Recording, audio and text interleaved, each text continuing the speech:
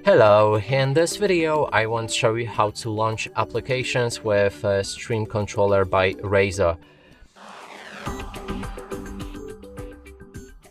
And to do this, first you will need to download a loop deck from their official website. You can check our previous video on how to do it as well.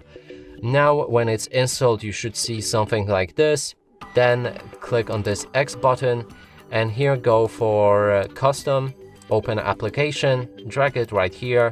Then you will need to choose a specific application that you want to open.